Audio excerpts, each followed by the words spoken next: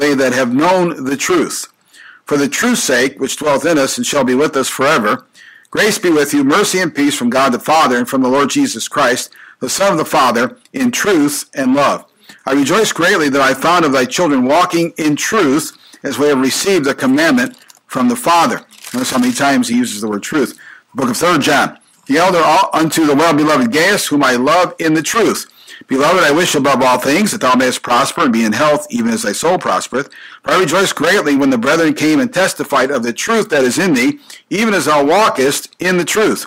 I have no greater joy than to hear that my children walk in truth.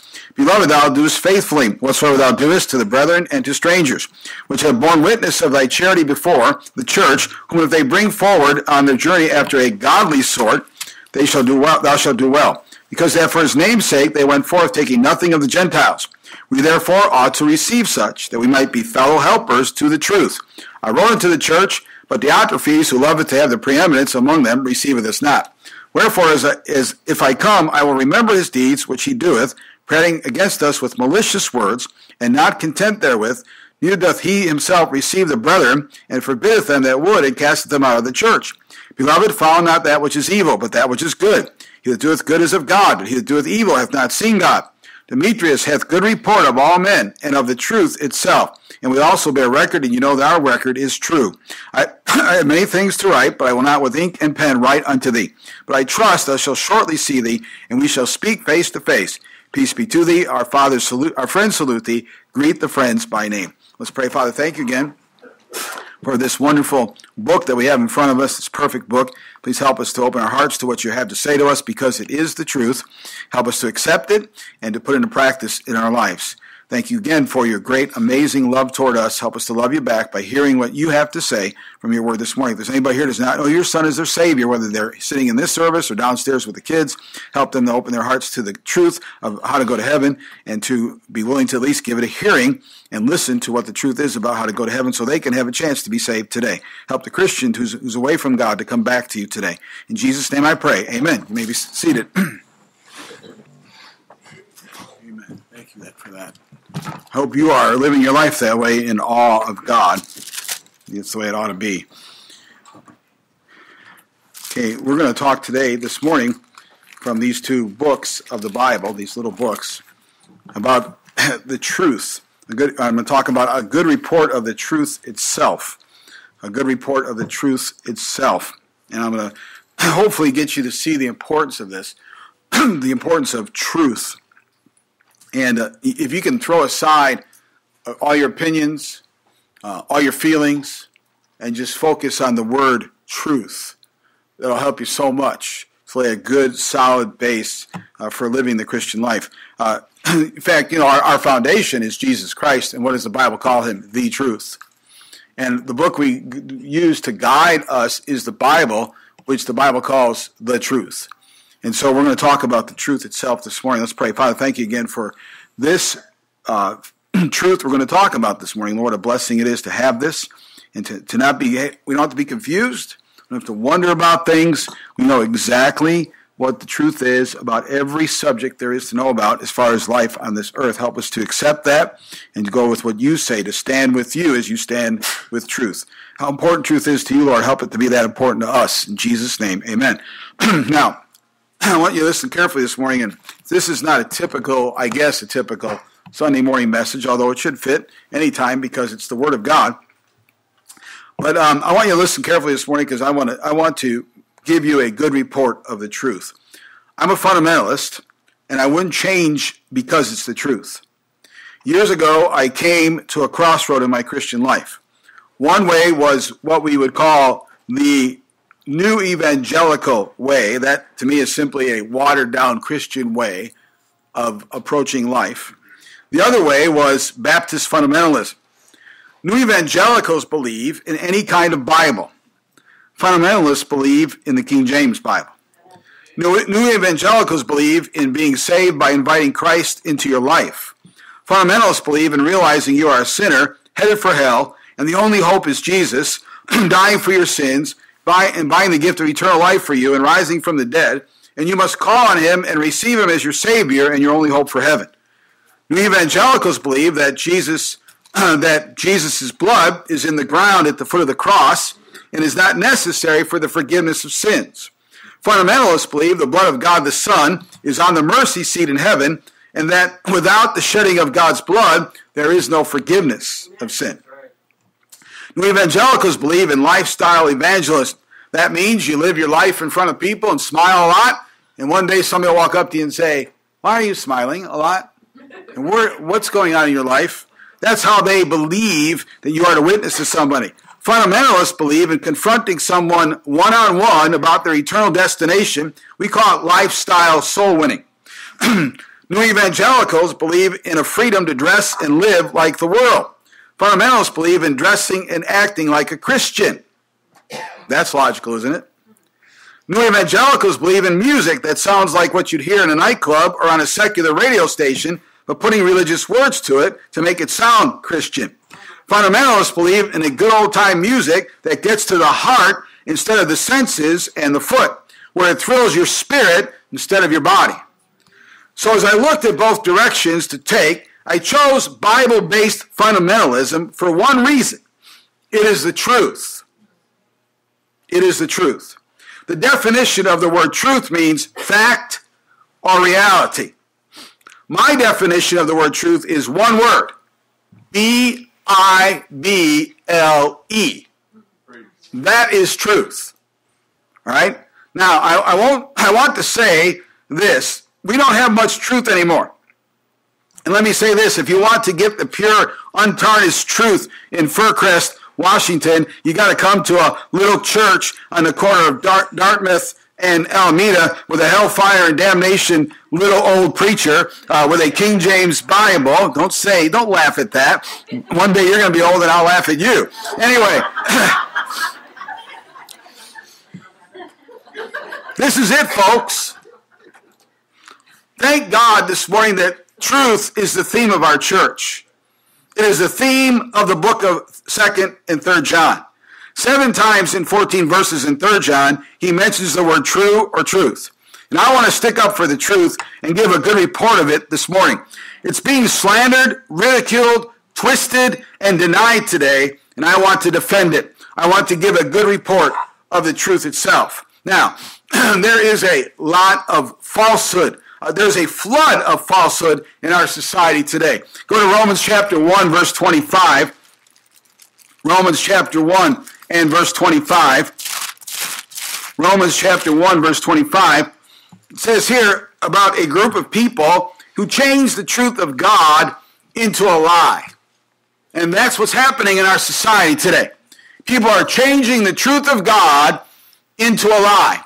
In order to do that, you got to change it. Why? Because it's the truth.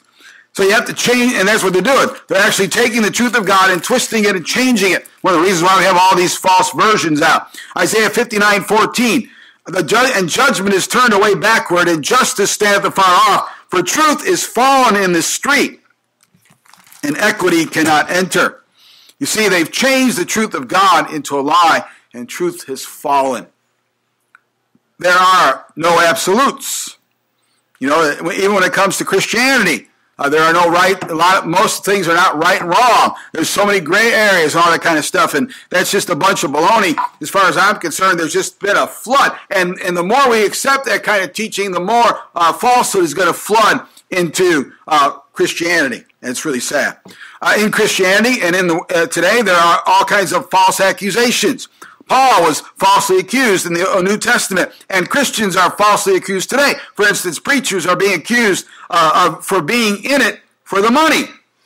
Right? And that, I find that so amusing, being in it for the money. I mean, you know, you give your life, you spend 4 years of Bible college and I mean, just hour after hour of studying, hour after hour of serving in a ministry, hour after hour of working a secular job to pay for your bills. And then you go and you make $100 a week with a wife and a little girl and one on the way, and I'm in it for the money. You know, I don't honestly, I do not know. I don't know of a preacher that I know personally that's in it for the money. But yet we're accused of being that way. I think I told you this story a while back when I was pastoring in Missouri. We met in a clubhouse of a trailer park. I wish I had enough pictures to show you the inside and out of it. It was a clubhouse of a trailer park. All right. And when I went to visit this guy one time, I went to visit this guy that was visiting our church. Well, one of his relatives was at his house when I was visiting him, and this relative walked up to me and got right in my face. I never met this guy before in my life. And he started screaming at me, "You preachers are in it for the money." Well, I wanted to laugh at him. I wanted to laugh at what he was saying. I don't remember what year vehicle I had, but I guarantee it was older than the one he drove. You know, and we were meeting in this gorgeous, beautiful building. We were meeting in a clubhouse of a trailer park. By the way, it had mice in it. See, I mean, it was not. We kept it as nice as we could inside and out. But on the side of the clubhouse was a garage. And in the garage were all the workers' machines and vehicles that they use to keep the trailer park up. And a lot of times in our parking lot, there'd be these big backhoes parked in our parking lot. I mean, that's what we were meeting in. And we were in it for the money. There's just a lot of false accusations like that. Members being accused of obeying the preacher instead of God and lifting him up above God. All kinds of false accusations like that. And by the way, all false if they are made about us. I'll tell you that for sure. There are false churches. The kind that don't believe in Bible salvation. The kind that baptize for salvation. The kind that baptize babies. The kind that baptize by sprinkling. The kind that believe in the Bible but don't go soul winning. That's a false church. The kind that has deacon rule instead of pastoral authority. That's a false church. The kind that believes you can lose your salvation. That's a false church.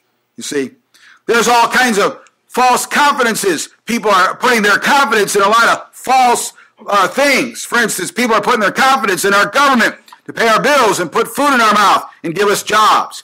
People are putting confidence in psychiatrists and psychologists to help them with their problems.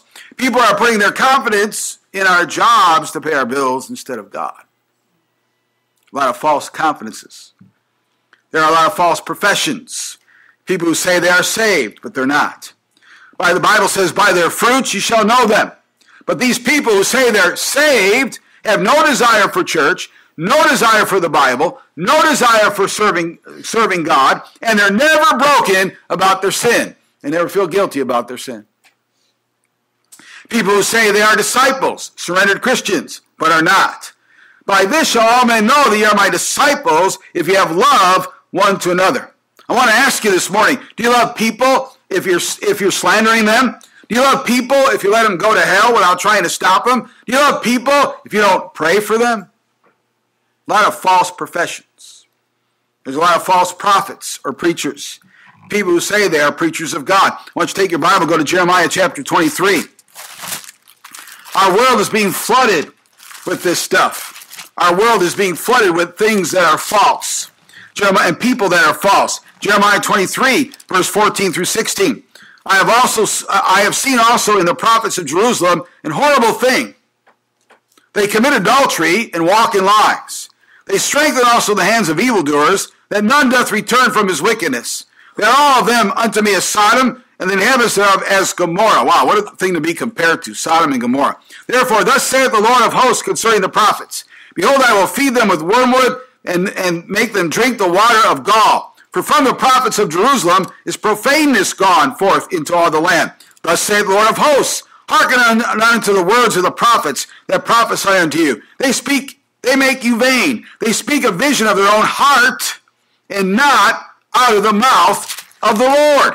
A lot of prophets around, preachers around like that. Verse 17, they say still unto them that despise me, the Lord has said, Ye shall have peace. And they say unto everyone that walketh after the imagination of his own heart, no evil shall come upon you. Wow. Then go to verse 21. It says, I have not sent them, these prophets, yet they ran. I have not spoken to them, yet they prophesied. But if they had stood in my counsel and caused my people to hear my words, then they should have turned them from the evil way and from the evil of their doings. And then verse 25, it says, I have heard what the prophets said, that prophesy lies in my name, saying, I have dreamed, I have dreamed. How long shall this be in the heart of the prophets that prophesy lies? Yea, they are prophets of the deceit of their own heart, which think to cause my people to forget my name by their dreams, which they tell every man to his neighbor, as their fathers have forgotten my name for Baal. The prophet that hath a dream, let him tell a dream. And he that hath my word, let him speak my word faithfully. You see, but again, there are many people that are speaking the word of God faithfully. There's a lot of these false prophets around. I'm talking about, for instance, women preachers. False prophets. Women preachers are false prophets. Amen? They are. The Bible is against women preachers. 1 Timothy 2:11 and 12, 1 Timothy 3:12. There's preachers that profess to know God, but in their very works they deny him. They believe in God, but no salvation. They believe in a God, but no Bible. They're false prophets, false preachers. There are false religions, cults, all kinds of cults all over the place. It's not just they have their beliefs and we have ours. Don't believe that. It's this. They have falsehood and we have the truth. And don't be ashamed of that. Don't be ashamed to say we have the truth. We have the truth. Now, here's the thing. I don't feel, if somebody says to me, are you going to a true church? Absolutely. Because I can base what we believe on the Word of God. I'm not ashamed to say that. Are you saying any church that disagrees with your church is a false church? No, what I'm saying is any church that disagrees with the Bible is a false church. You see? Now, there's a lot of false religions, and we need to stand by the fact that we have the truth, and they have things that are false. I'll get to that more later. False worship. There's false worship going on. I'm talking about public worship in church services and private worship. Churches, even fundamental churches, have Sunday morning worship services instead of preaching. They're de-emphasizing the preaching of the Word of God and emphasizing music and other things, dramas and things like that. People worship God for 1 or 2 or 3 hours on Sunday, and whatever you feel like doing, and then they make a nominal effort to live the Christian life during the week. That's false worship. Then there's false witnesses.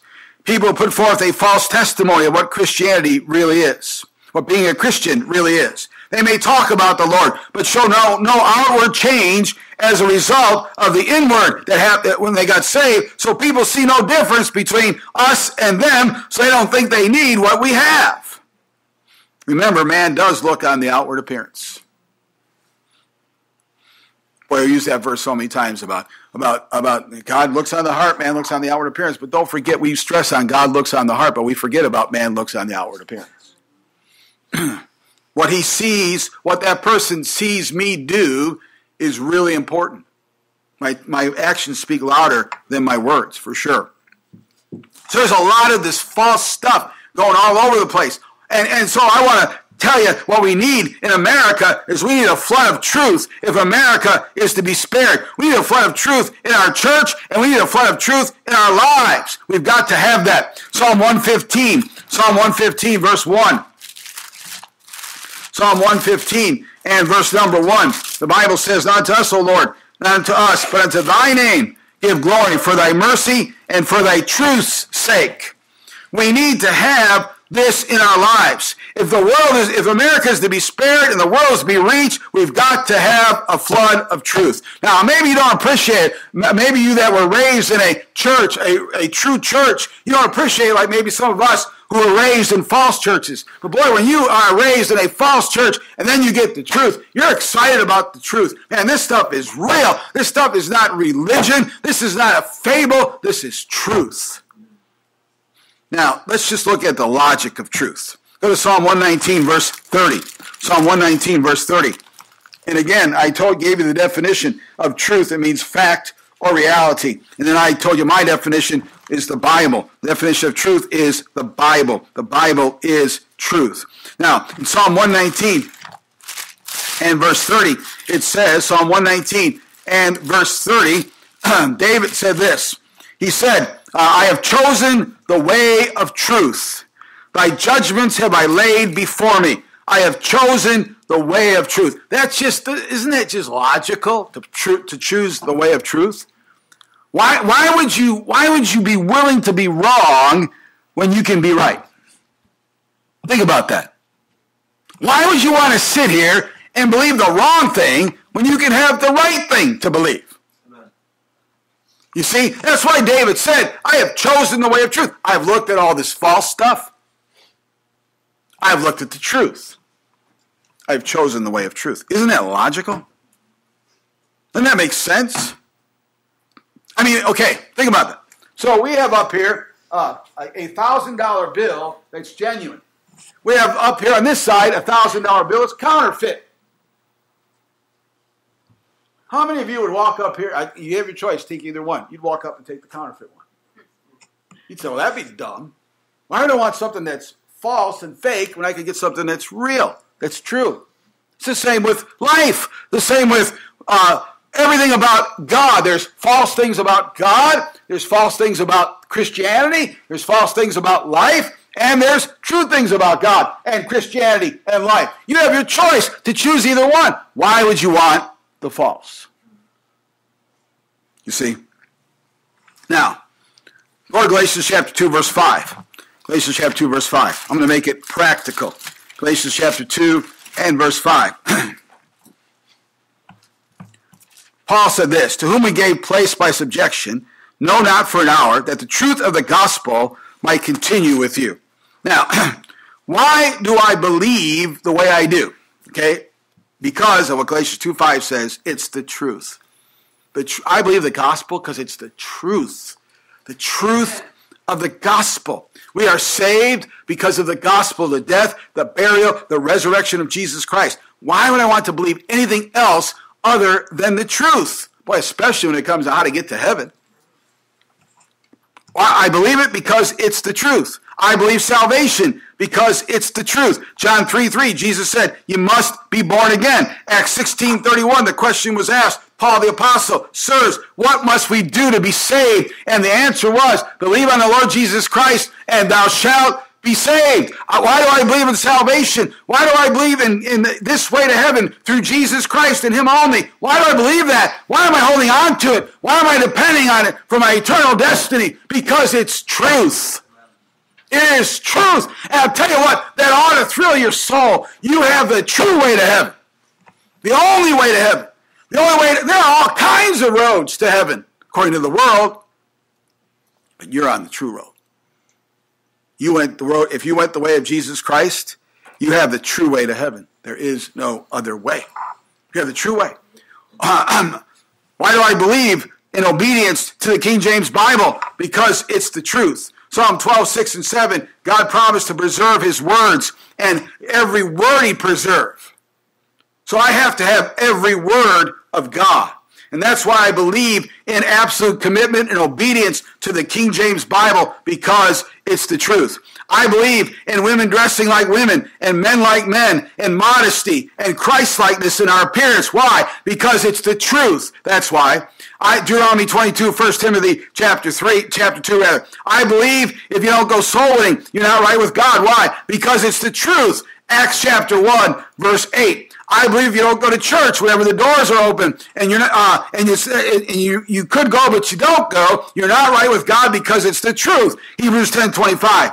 I believe mixed swimming is satanic and leads to lust because it's the truth. Psalm 101 verse 3 and Matthew 5:28, where Jesus said a man cannot even look on a woman to lust after her in her heart. I believe drinking alcohol is a sin. Why? Because it's the truth. Proverbs chapter 23. I believe if you won't tithe, you're a crook and are not right with God because it's the truth. Malachi chapter 3. Now, why do I believe these things? Why do I believe a preacher when he preaches we should tithe? Because it's the truth. That's why. Go to Proverbs chapter 22, verse 21. Proverbs 22, verse 21. The Bible says here, Proverbs 22, verse 21. Listen to what Solomon said here. I might make thee known, watch this, know the certainty of the words of truth, that thou mightest answer the words of truth to them that send unto thee.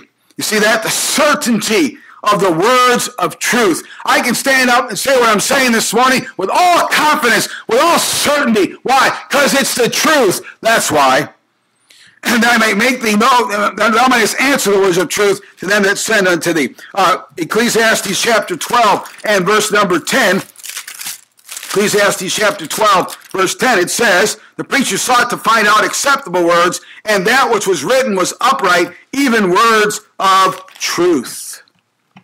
Why do I believe a preacher when he preaches that we ought to dress right? Because it's the truth. That's why. Why do I believe a preacher when he preaches from the Word of God? It's a sin to be naked, to run around half naked or 9/10 naked in our society today, because it's the truth. That's why. Why do I believe it's the preacher when he says it's a sin to commit adultery? It still is a sin to commit adultery or fornication. Why? Because it's the truth. That's why. Why do I believe it's a sin when a preacher says it's a sin to kill babies and it's murder? Abortion is murder. Why? Because the Bible says so. It's the truth. That's why. Psalm 139. Why do I believe it when the preacher says there's a hell? Because it's the truth. That's why. Luke chapter 16. Why do I believe that a Christian ought to go soul winning, ought to try to tell people about Jesus Christ and his salvation? Why do I believe it when a preacher tells me that? Because it's the truth. That's why. Matthew 28. Why do I believe a Christian ought to pray every day? And when a preacher says you ought to pray, why do I believe that's? Because it's the truth.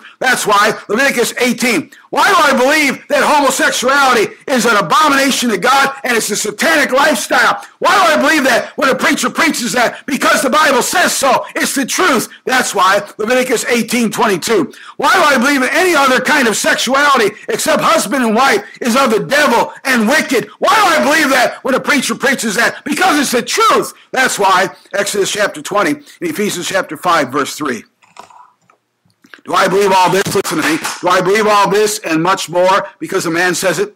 Do I believe all this and much more because the denomination says it?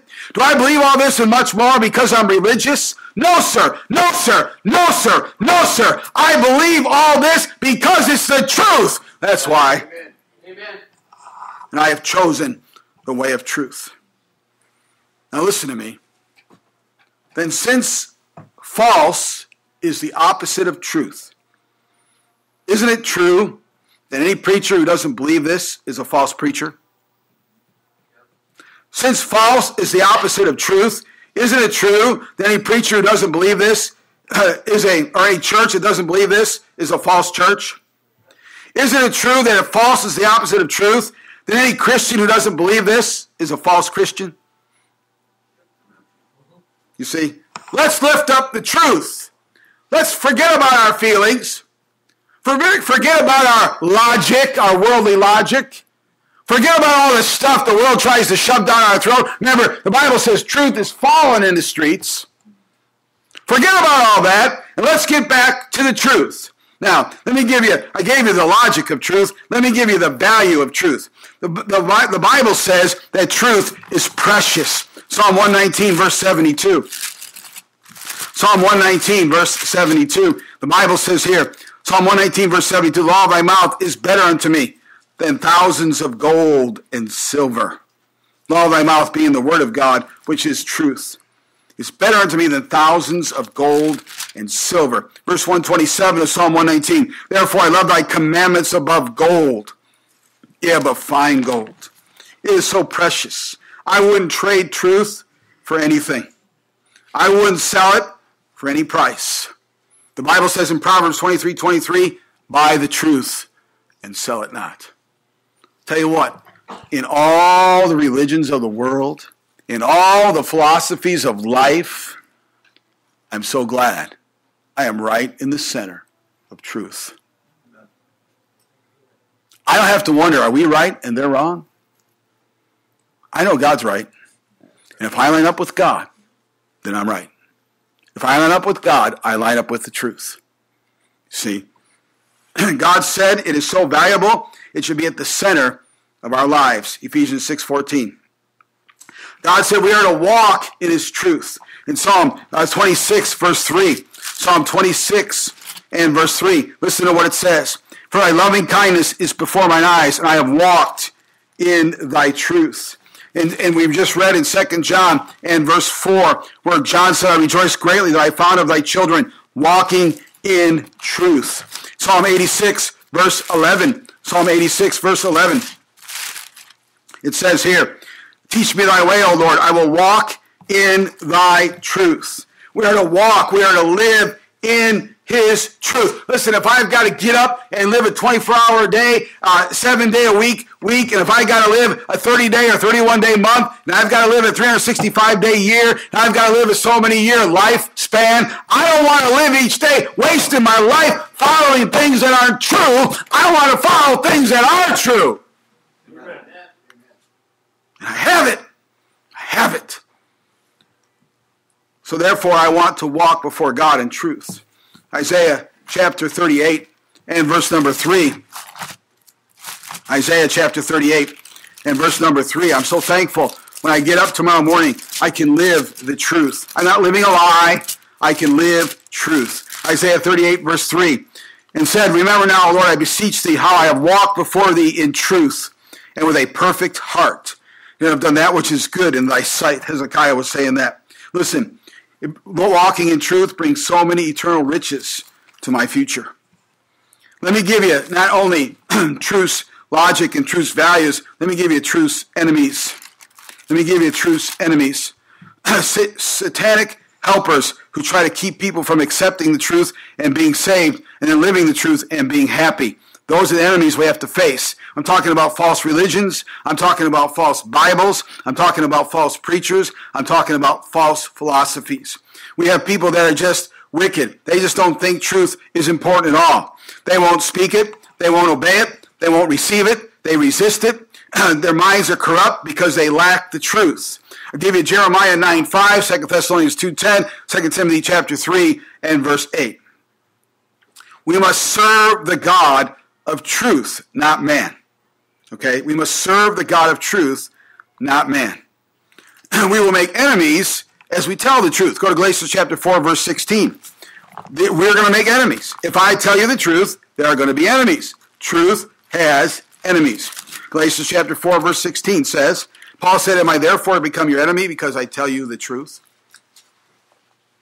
Listen, if I'm going to be your enemy, if one day you're going to look at me as your enemy, I want it to be not because of the way I treated you.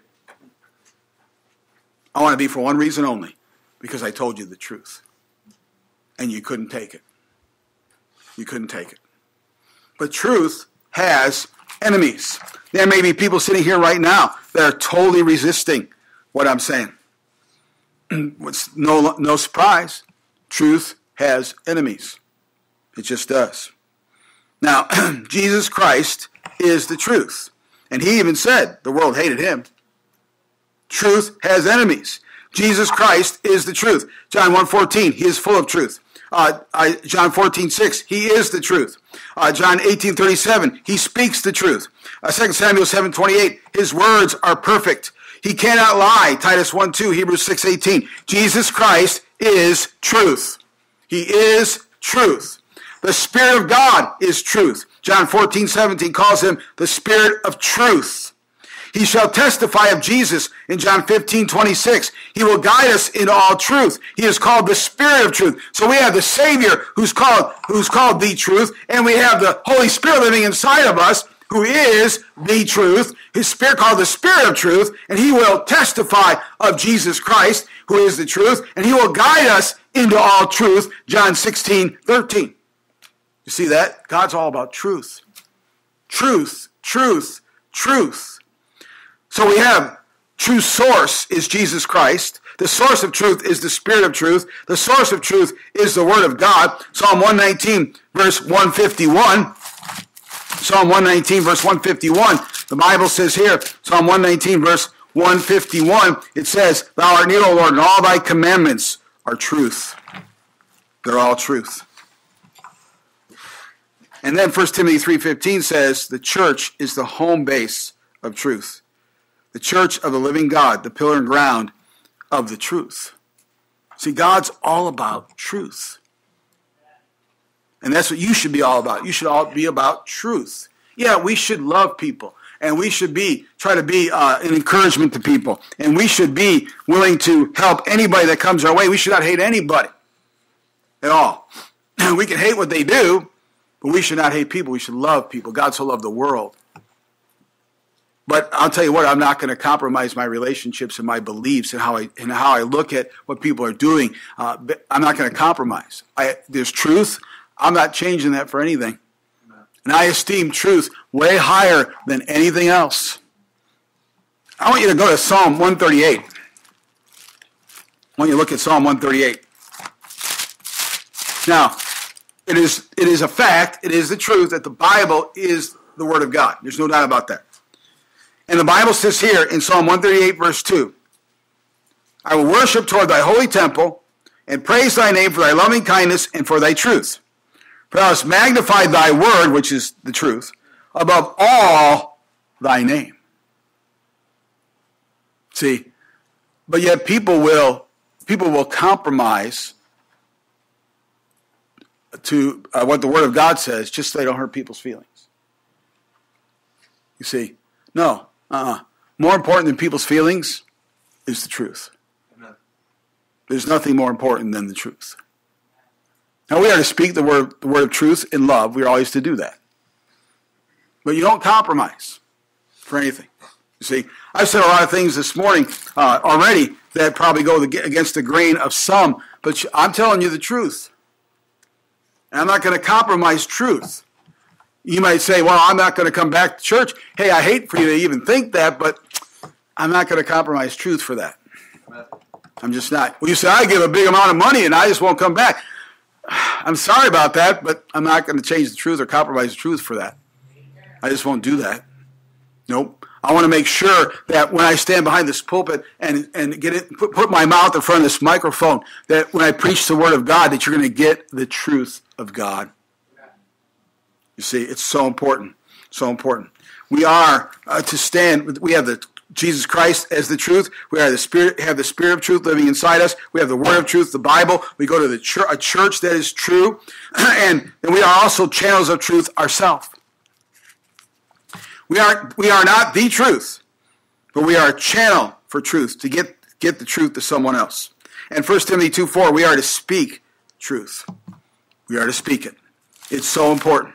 Now, we need to think about that when it comes to our life. Truth cannot be changed. All right? It is exactly what God says. And we have to believe what we believe because of the truth. Now, you're gonna face a crossroads in your life, right? You're gonna be one that says, well, you know what? I don't really care about what's right or wrong. I just take people for what they are. I take churches for what they are. There's good in all churches. There's good in all beliefs. There's good in all religions. I just accept anybody the way they are. Live and let live. Whatever they want to do, that's fine. There's people that maybe you're like that. God's not like that, but maybe you're like that. All right? Then there's other people that say, well, you know, I believe the Bible's true, but I'm willing to accept other thinkings, other philosophies. Some people don't even care. They don't think the Bible's any more true than anything else. Some people say, I think the Bible's true, but I can see where there's other things too. But then there's the people that stand with God. There's truth and there's error. And you need to plant yourself on the side of truth. And don't compromise for any reason. I'm telling you, it'll help you out so much. It'll definitely eliminate any kind of confusion in your life. And it'll be a real blessing to you if you'll do that. So I'm asking you this morning, will you believe the truth? Okay, will you believe the truth? Well, you say, what should I believe? You believe Jesus Christ. You believe the Spirit of truth, which is the Holy Spirit. You believe the Word of truth, which is the Bible. And you believe what's preached from this pulpit, because this pulpit is the home base of truth, the pillar and ground of the truth. You see, you just need to say, okay, I'm just going to believe that. Believe it, stand by it. Stand by it. I'm not budging. I'm not budging. I'm a very stubborn man. Okay? I am. I'm a very stubborn man. If you ever try to challenge me on what I believe, I'm a very stubborn man. I'm not going to budge. I'm not going to budge for you. I'm not going to budge for anybody. Okay? I don't care who you are. I'm not going to move. I don't care what you threaten me, and I've been threatened before. I am not going to budge. You know why? Because I'm standing right on the path of truth. You see. Okay, I got this note here. I want to read it to you.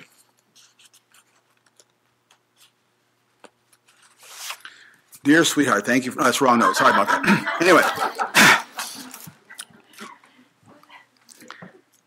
In 1987, I became pastor of Maranatha Baptist Church in Winchester, Indiana. I was 31 years old, going on 32.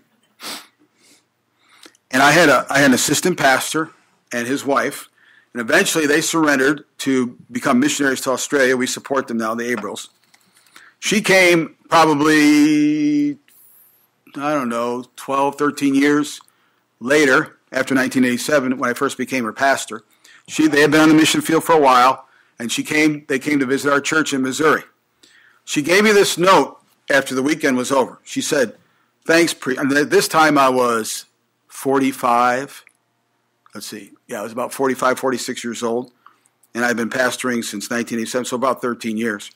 She said, thanks, preacher, for keeping going through the years. You preach it just like, I'm sorry, I was wrong. You preach it just like you did 19 years ago. This was 2006. It was great to hear you preach today. And she signed her name. Now, I want to be the kind of Christian that when you hear that Pastor Richter died, you can look back on my time here at Liberty Baptist Church and you can say, you know what? He never changed.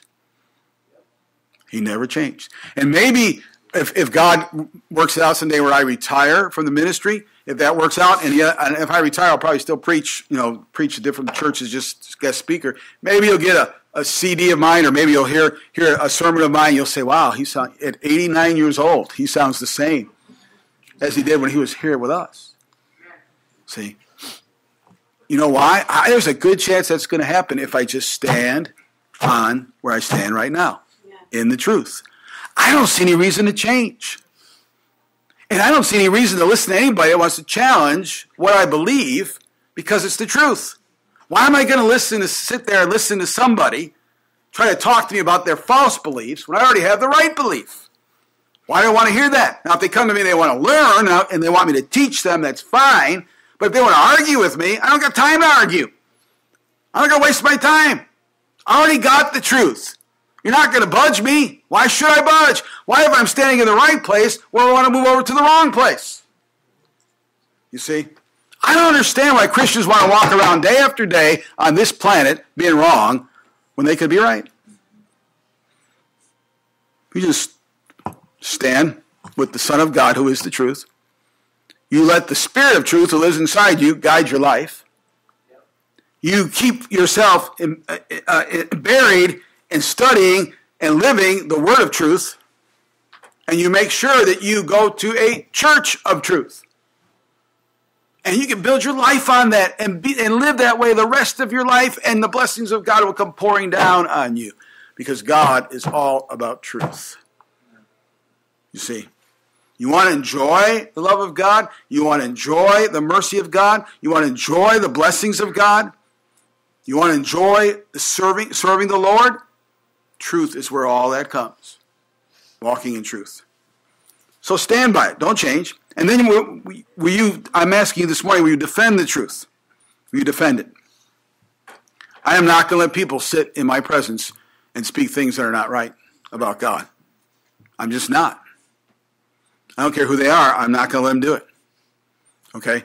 I may not get in an argument with them, but I'm going to at least say to them, you're wrong. You're wrong. I'm going to defend the truth. I'm not going to budge from it. All right? I see so many preachers going off and taking their churches off on the wrong path, and to paths that are going to lead to false beliefs. And I'll tell you what, if they come to me and try to criticize me for where I'm standing, I'm not going to back down from that. I'm going to defend the truth.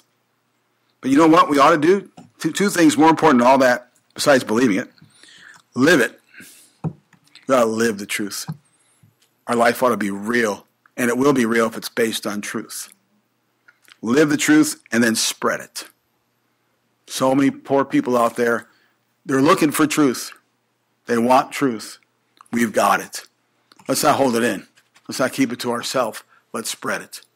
Let's spread. That's why, I'll tell you what, I want to give every bit of change I can give to the change offering and get the word of truth into the hands of people that need it. Got a nice little testimony I'm going to read tonight about that from somebody that actually got a Bible from us, from what churches like us are doing. I'm going to do all I can to spread the truth to people that need it. So this week, as you go out into this world, will you believe the truth, stand by it, defend it, live it, and spread it? I think you ought to make a commitment to that. I think you ought to make a commitment to God. You can kneel at your seat, you can kneel at this altar, make a commitment to God, say, Lord, thank you for the truth. Thank you for your Son who is the truth. Thank you for the Spirit of truth that lives inside me. Thank you for the Word of truth, the Bible. Thank you for a church of truth. Now, Lord, help me to believe it. Help me to stand by it, defend it, live it, and spread it. And then lastly, I want to say this. Do you have the truth about going to heaven? There's a truth about going to heaven, there's a lie. The lie about going to heaven is you get there by being good. You get there by being baptized. You get there by joining the church. You see? Or being a member of some religion. That's a lie. The truth about heaven is you get there one way. Jesus Christ said, I am the way, the truth, and the life. No man cometh unto the Father. Where's the Father? He's in heaven. No man comes to the Father but by me. The only way to heaven is through Jesus Christ. You've got to come to him. Why? Because he's the one that came to earth. He's the one that died for your sins. You can't get into heaven with your sins. They got to be paid for. There's a punishment. There's justice. God's a God of justice. And there's a penalty on your sin, which is death and hell. And that's got to be paid for before you die, or you're going to go to hell after you die and pay for it yourself. And Jesus Christ paid for that for you when he came to earth and died on the cross and bought you the gift of eternal life so you wouldn't have to earn your way to heaven. It's a gift that God wants to give you. He rose from the dead to prove he was the true God, the Son, and the Savior. And if you'll just ask him to be your Savior, he will save you and give you eternal life. That's the true way to heaven. There is no other way. If you haven't come his way, how about coming this morning? And let us take the Bible and show you from the Bible how you can be saved. How about the truth about baptism? Some of you have been saved, but you've not been baptized since you got saved. The truth about baptism is doesn't get you to heaven. It doesn't wash away your sins. The truth about baptism is it's just a picture of the death, the burial, the resurrection of Christ, and it's something that God wants us to do to outwardly profess our faith after we're saved. If you've not been baptized after your salvation, you need to do that. Take care of that today. All right? That's the truth. Make sure you are going to follow the truth. How about the truth about living life? Are you living the truth? Are you living the truth? Is your life just full of truth? Is your life based on truth? Everything you do, where you work, how you spend your money, how you treat your wife, how you treat your husband, how you treat your kids, how you treat your parents, how you treat your friends. Is it based on truth? Think about that. Everything about you ought to be truth. All right, let's pray. Father, thank you for the Bible. Thank you for loving us. Thank you for giving us the truth. Lord, help us to take what we heard this morning and decide that we are going to believe the truth and stand by the truth and defend the truth and live the truth and spread the truth. And we're going to be all about truth. Help us to do that. Make a commitment to the truth itself this morning. Truth has fallen all over the place. It's been rejected and been replaced with so many things that are false. Lord, help us to stand by the truth. We have it. We've got it available to us. Help us to accept it and put it into practice in our life. Thank you for loving us. Lord, thank you. Heads bowed, eyes closed. How many say this morning, preacher? Okay. Someone, if you're here this morning, someone might say, preacher, I'm not sure I'm going to heaven. I want to be saved. I really want to be saved. I want to go to heaven when I die, but I'm not sure I would right now. If I could know how to be saved, I'd like to see that this morning. But as I sit here today, if I was to pass away in my seat, I don't know where I'd go. I'm not sure I'd go to heaven. If that's you, raise your hand. I'm not sure I'd go to heaven. Heads bowed, eyes closed. How many say, Pastor, I know for sure I'm going to heaven because somebody one day took the Bible and showed me from God's Word, the Word of truth. They showed me the true way to heaven, and I accepted Jesus as my Savior. And I know for sure, without a doubt, if I was to die right now, I'd go there. If that's you, would you raise your hand? I know for sure I'm going there. Heads bowed, eyes closed. Just a moment, we're going to have a song of invitation. And when the song begins, if you're not sure you're saved, please, I beg you, one human being to another, leave your seat, walk up this aisle when the song begins, and tell Brother Kevin, I'm not sure I'm going to heaven. I want to see the true way to heaven, as it says in the Bible. If you tell him that, he'll help somebody take the Bible and show you God's way to heaven, which is the true way. If you've been saved but not baptized, not baptized the Bible way, the true way, come up and tell Brother Kevin, I'd like to get baptized the Bible way, the true way. I like to do it the way the Bible says to do it. If you're a Christian this morning, you're not living life in a true way. You're compromising the truth. You're maybe practicing a few things Christianity, but other things really not so. You're not living your life according to truth. It's not based on truth. You're not standing by it. Maybe you're not defending it. Maybe you're not spreading it like you should. Why don't you come up and tell God this morning, I'm changing all that. And I'm going to be a person of truth. Someone who believes it, stands by it, defends it, lives it, and spreads it. Let's all stand. Heads bowed, eyes closed. You obey the Holy Spirit as he talks to you this morning. Do what he says.